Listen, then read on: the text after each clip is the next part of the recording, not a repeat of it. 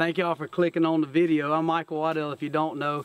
Been really blessed to work in the hunting industry a long time, and before I even started working in the space, man, I just was obsessed with hunting, anything hunting.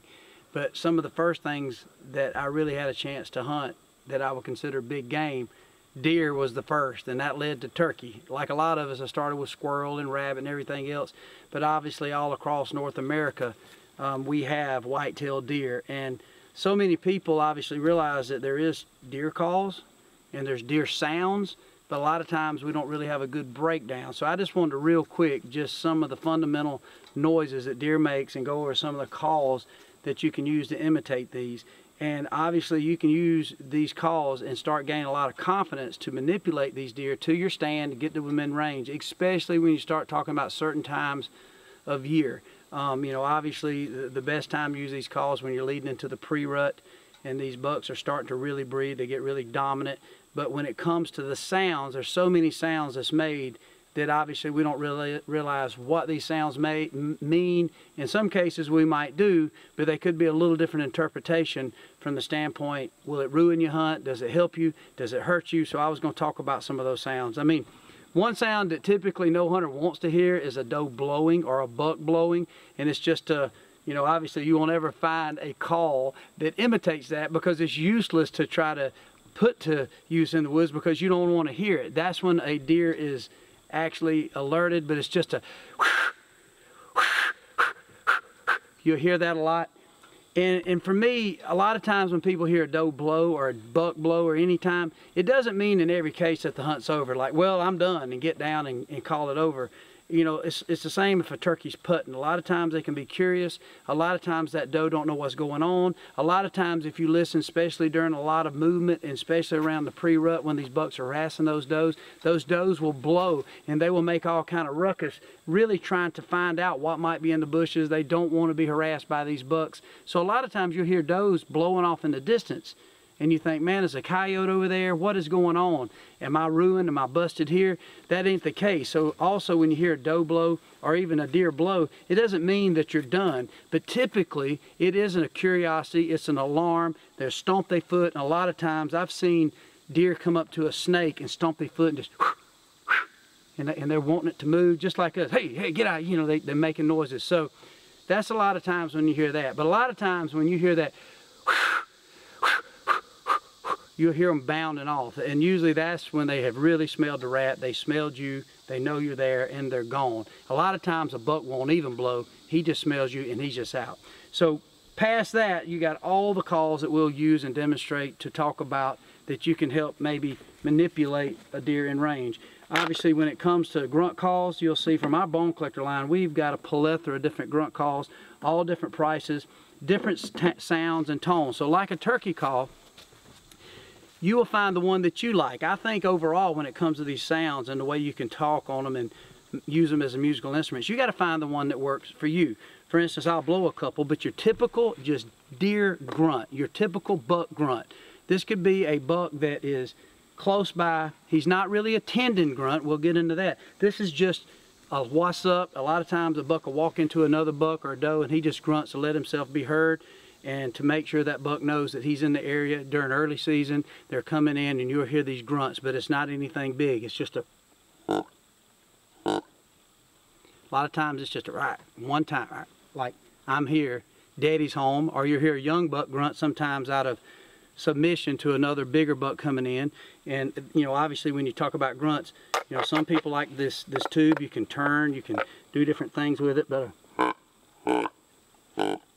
a lot of these calls are adjustable, but for instance, that's just the old classic. Some of the first grunt calls that ever come on the market was this style of build. Then you got the old standard, which is the old wooden barrel. These are really cool calls. They kind of got that warm, cool look, a little traditional sense to them, so obviously we offer these. They got a really good solid sound, but notice there's a different sound.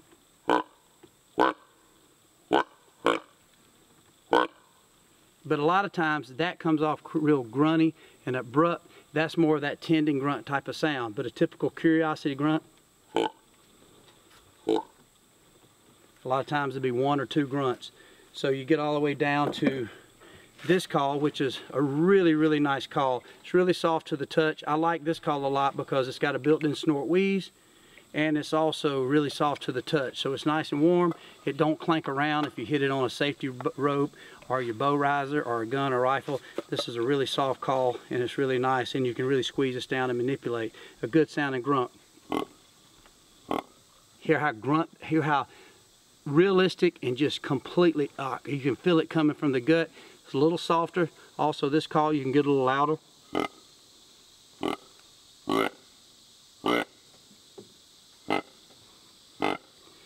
So obviously now we're going to start talking about the different types of grunt. We talked about just the regular curiosity grunt. You'll hear that a lot. Maybe you're at a feeder, it's early season, September let's say. It's early season, or you're in a food plot and you'll hear that. That's just a grunt that he's letting to know the deer are there. You might hear a couple grunts, and that's almost deer talking. Obviously they don't have a communication like we do in a multi, big time vocabulary, but a grunt is usually what they got. And then we talked about the blowing. So you have those noises. Here's another call, and this is probably my favorite. So a lot of people will argue on what a real deer grunt sounds like, but typically it's a real clicky, it's a real reed type of vibe, and it's also got that guttural. This, to me, in my opinion, you could disagree, my opinion, this particular call is loud, it can be soft, but it has the most realistic clicky sound that I hear most big bucks make, and it sounds like this. So a lot of times that hog sound, that same as a old pig coming through the woods, that buck has the same type of tone, other than it typically is a little more straight abrupt, and you know immediately, even when you're hunting around hogs, you kind of know that's a buck grunting. So I'll go through that. So the casual just walking up to the feeder, you hear that. You hear those little clicky.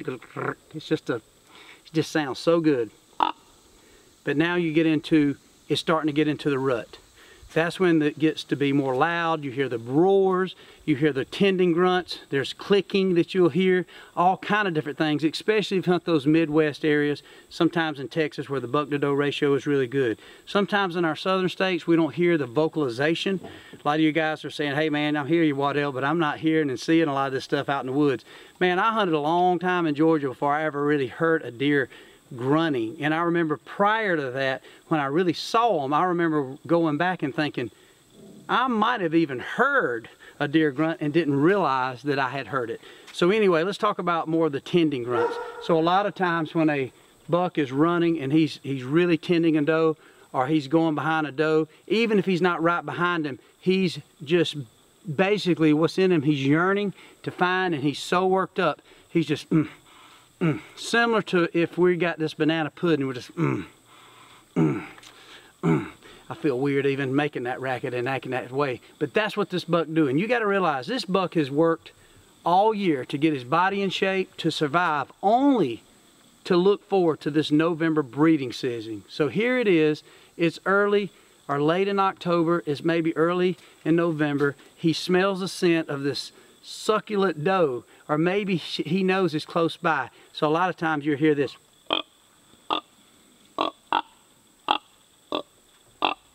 And you'll look and you'll just see a stiff-legged buck. He is on that trail of that hot doe. Or a lot of times you'll see the telltale signs. Boom, boom. You hear a doe run by you. Sometimes getting back to that blow, you hear that.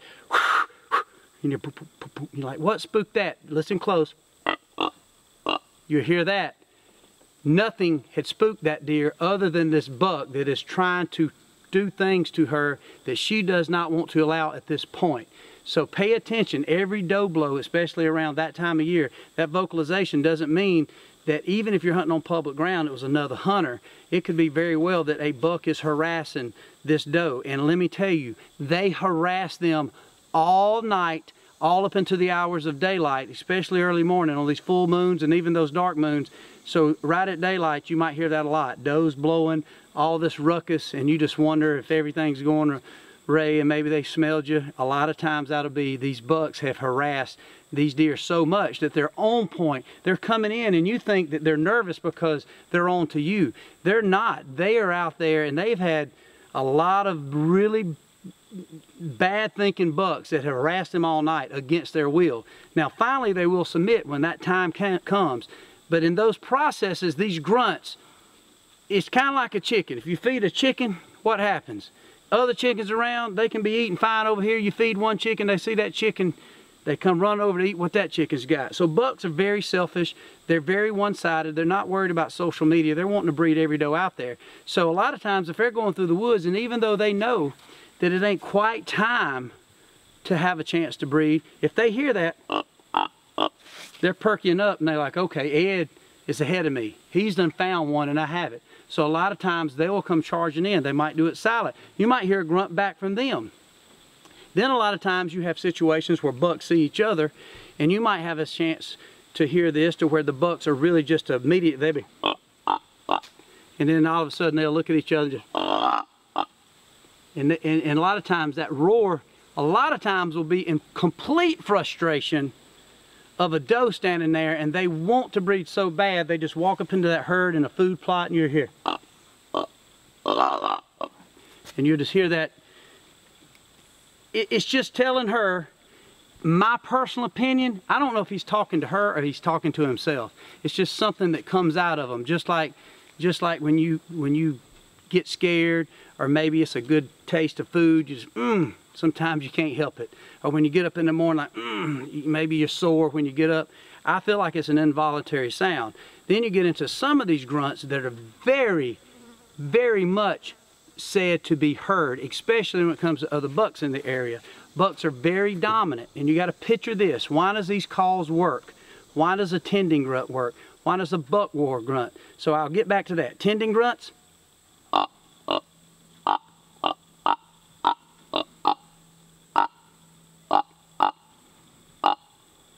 All right, now you got more of the roar. Then you got the clicking that you hear. Very rare to hear clicking. I've only heard it 7 or 8 times, but when you hear it, you know exactly what it is. But a lot of times you hear the little tending grunt in front of it.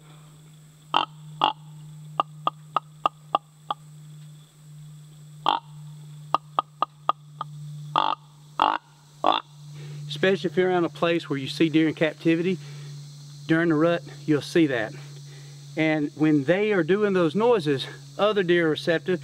Does that are already harassed, it's not probably going to help you a lot with the does. A lot of times they won't go anywhere. They're already on the edge. They're looking for these bucks to harass them just as much as they're looking to smell a predator, which would be a human in the stand hunting them. So then it gets right on into what I would consider, I think, the most deadly call. If you see a buck cruising, you know it's rut. You haven't heard a grunt. You haven't heard anything, but you know it's time. And you see a buck off in the distance, maybe he's 200 yards, he's cruising. You got your bow, especially this Midwest. You're hunting a CRP field, maybe a cut bean field, and you see a good, nice, mature buck, and you see him, and he's going. Typically, the wind matters, because usually, just like a coyote, when this buck hears this call, if he decides to come to a grunt or this call I'm about to demonstrate, he's going to come around downwind. So the 2 calls I would use in that situation, I see this buck, the first thing I'm going to do is hit him with a grunt.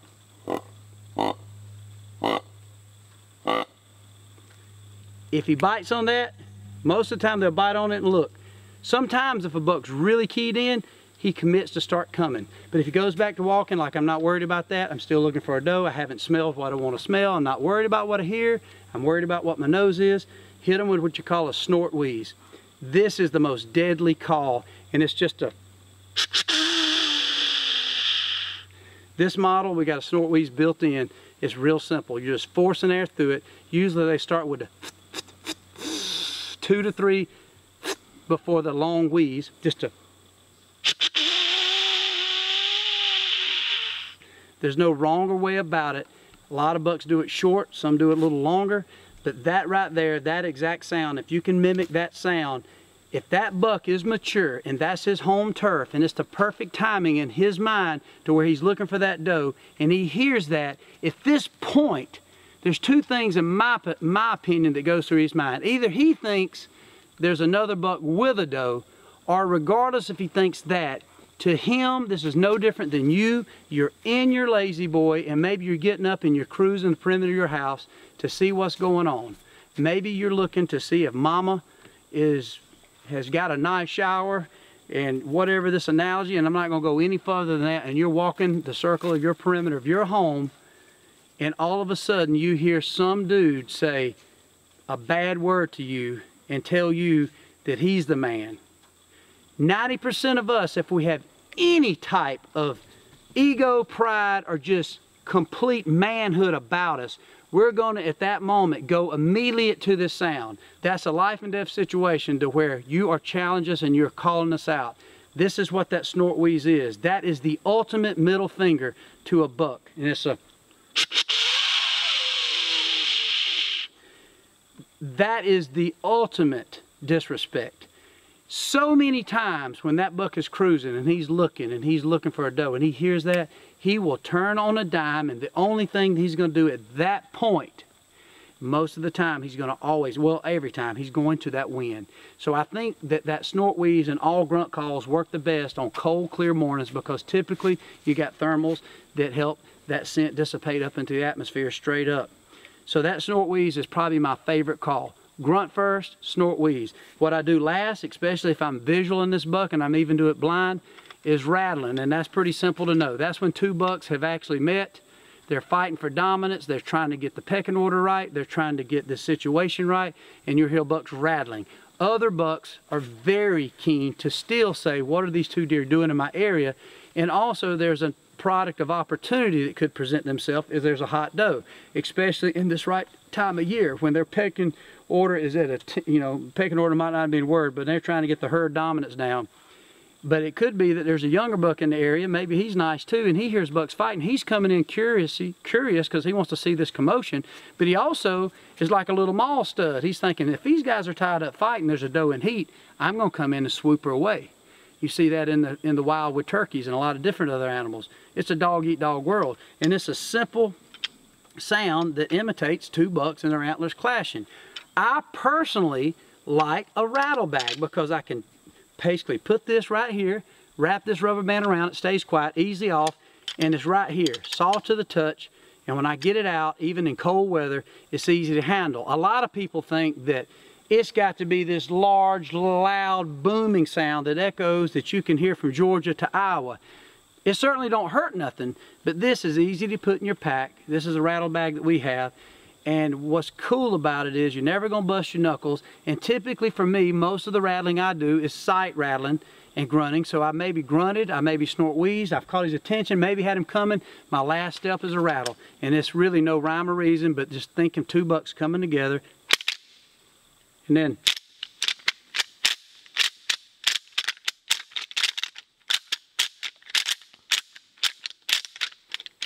if you like, you want to add a little realism, just make you feel even better about your calling.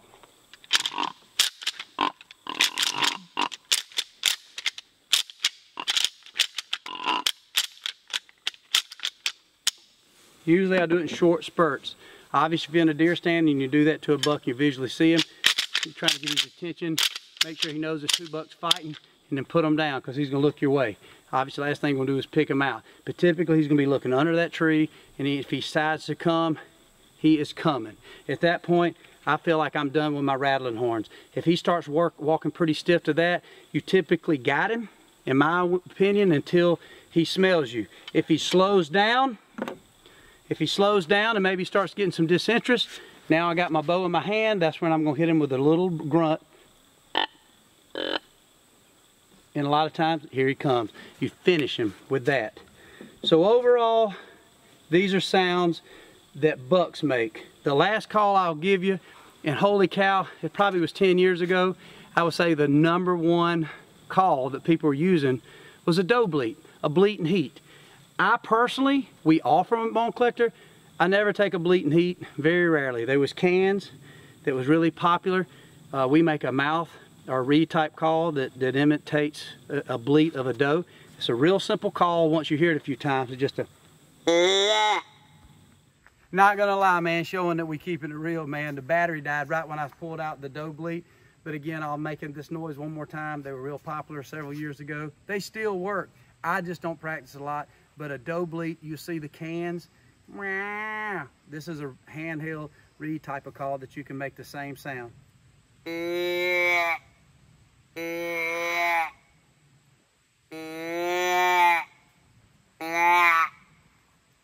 lot of things you can do with that. If you wanted to, you could probably do a jackrabbit. If you want to turn it into a predator call, not the best predator call, but you can still use it. A lot of times I put calls in my pack for multi-use. So there's a lot of things you can do with that. Again, the doe bleat, that is something that was really popular not long ago. A lot of people swear by it, and it can work. I just don't use it a lot, and I'm being honest about that. But we offer it if you're interested. So anyway, that's a rundown of noise that deer make. Sounds that deer make. They do have a language. They do have sounds that they make. They communicate with each other, and you can use it to help fill your tag. So I hope this helps a little bit. I'm just shooting straight from the heart and the things I've seen out there that I've heard, and also sounds I've had a chance to manipulate deer within range to fill those tags. And some of them have been some big ones, man. So don't hesitate. It's just like calling elk. It's just like calling duck or turkey. Once you get the confidence in what these sounds mean, and you can do very minimal practice, because the good thing about deer sounds, you don't have to be an expert. The calls themselves imitate the sounds. It's a little bit of air through these calls, and you can get close enough to make sounds that can manipulate these bucks within range. So good luck, man. Happy hunting. Try some of these deer sounds. Hopefully they'll help you fill a tag. Also, make sure to subscribe, man. Make sure to subscribe to this channel. We'll keep more things coming at you.